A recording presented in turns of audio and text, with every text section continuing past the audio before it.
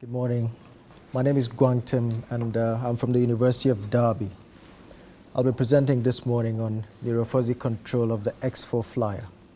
If you're wondering what the X4-Flyer is, then this is a picture of the X4-Flyer. It's a small unmanned helicopter, and as you can see from the picture, it has 4 rotors mounted on the cross frame. It's symmetric in nature, and that makes the dynamics of the vehicle a little simpler than most of other helicopters. It carries a payload which normally would be a camera or any other thing like a robotic arm, depending on the mission to be accomplished. Now, Quadrotor Helicopters, as it's often called, are used for so many things, for military and civil missions, from search and rescue to surveillance to monitoring fires and even the weather. So many other things that you can do, but they are mostly used where it is dangerous or inaccessible for human beings. Now, control of this vehicle is achieved by varying the speeds of the 4 rotors, and that means changing the lift forces depending on the direction you want to go.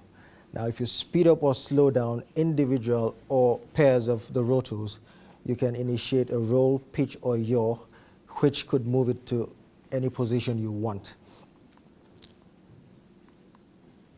Now, the research here is aimed at demonstrating a consistent way to develop a controller, a robust adaptive controller for the X4-Flyer using fuzzy logic and neural networks. Now, the combination has come because there is a need to give it some form of human reasoning and then the ability to learn like a human being. The first step in control engineering is modeling and simulation. And here, it shows that there's need to develop a consistent or a faithful mathematical representation of the system, which is normally made up of differential equations. And these differential equations describe the motion of the helicopter or the rates of change of the angles or the position with time. And then in the simulation, you can also predict where the helicopter will be given certain inputs at a particular time.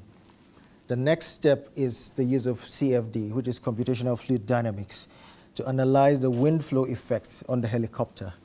Now, because it's going to be flown outdoors, the major disturbance is likely to be the wind, which would push it off course and stop it from actually doing what it is supposed to do. Now, after that, the controller design comes up, and data generated from the modeling and simulation and from the CFD analysis would lead to the controller development, because the data will be used to train the neural network component of the controller. After that, it is installed and tested on the helicopter. Now, the next slide would just show you a simple demonstration of what actually happens, how the controller reacts to a situation it finds. If you're moving from one point to the other, and yeah, that's the helicopter there. We assume it's moving there. And then you encounter wind as a disturbance. Now, it's likely to push it off course, showing the resultant motion there, which will make it deviate from the planned path. But then the controller, the onboard controller, is able to, first of all, try to reject the disturbance or quickly recover from it. And that's it. The controller action brings it back to the normal, the planned path, and then keeps it going until it gets to the destination.